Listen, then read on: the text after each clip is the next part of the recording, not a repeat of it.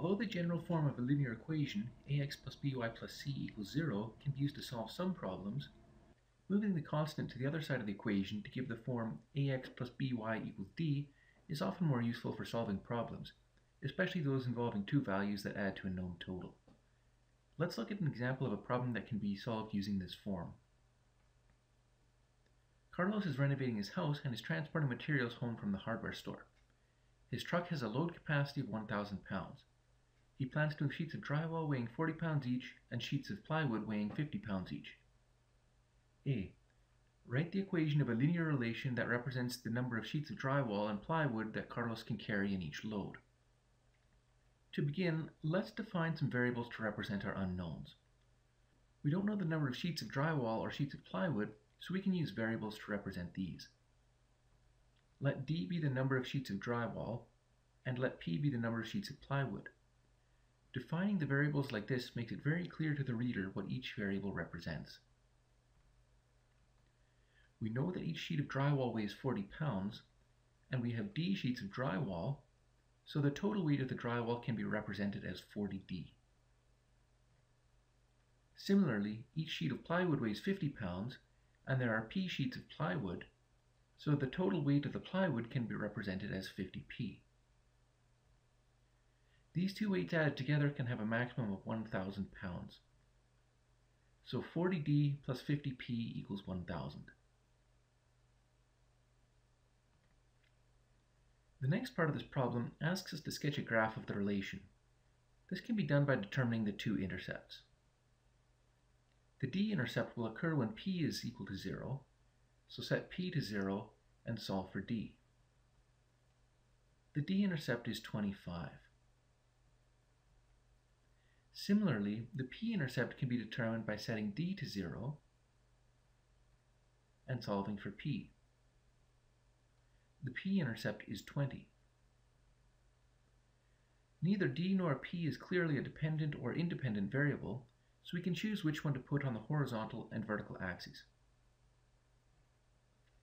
Let's put p on the horizontal axis and d on the vertical axis. Note that lesson 7.2 made the opposite choice. The d-intercept is 25, so we can plot the point 0, 25. The p-intercept is 20, so we can plot the point 20, 0. Now use a straight edge to draw a line through the points. Finally, let's label the relation 40D plus 50P is equal to 1,000. If we assume that Carlos is only going to carry full sheets of drywall and plywood, the relation uses discrete values. Although we've used a line to represent the relation instead of a series of points, we'll keep the fact that this relation is discrete in the back of our minds for now. The next part of the problem asks us to state the domain and range of the graph of the relation.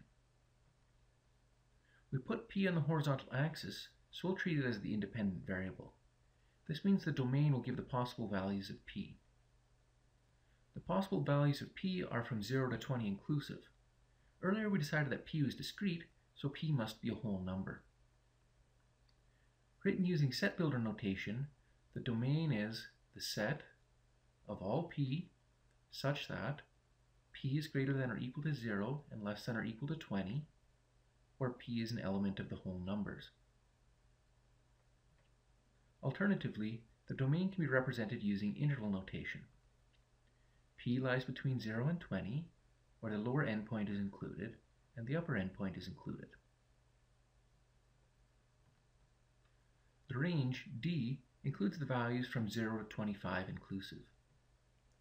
Using set builder notation, the range is the set of all D such that D is greater than or equal to 0 and less than or equal to 25, where D is an element of the whole numbers.